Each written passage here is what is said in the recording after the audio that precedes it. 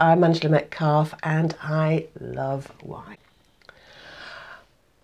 Hashtag wine bitch and all things liquid came about during a ladies' darts match.